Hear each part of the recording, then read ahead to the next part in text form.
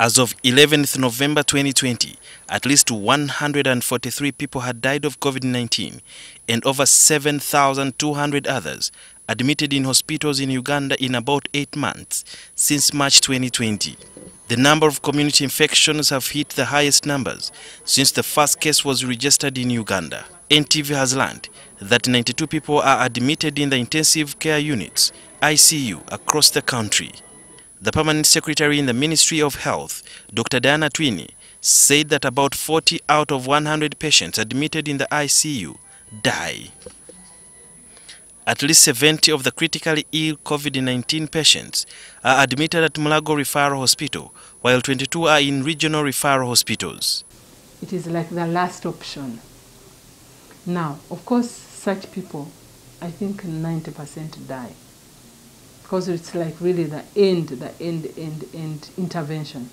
But the majority in the ICU, those who are able to breathe and they're able to take in oxygen on their own and they are supported and they breathe. Once they go through within like 1 week and they are able to pull through and they start weaning off oxygen, those people, they get better.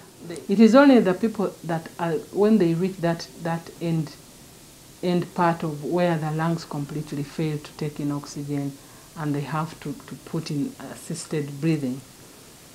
Of course, you know that the percentage of those that die are very, very high. Dr. Atwiine said that some of these who are critically ill are young people. And we have lost quite a number of people who have died. Even just recently, a friend of mine, a young lady, died. She was 32. She just had 2 children.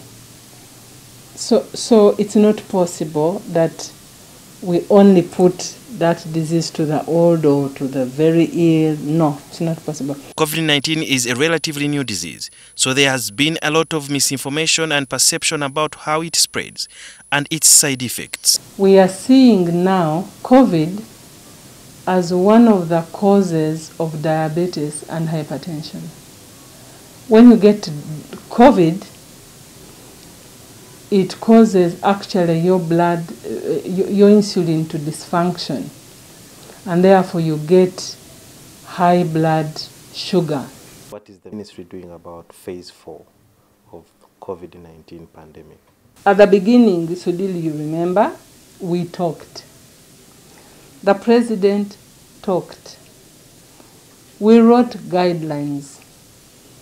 Even we locked down at one time so that we try to understand, to locate where the pockets of infection so that we are able to isolate. But we have tried, but unfortunately, Ugandans are spoiled, Ugandans are obstinate, and Ugandans are stubborn.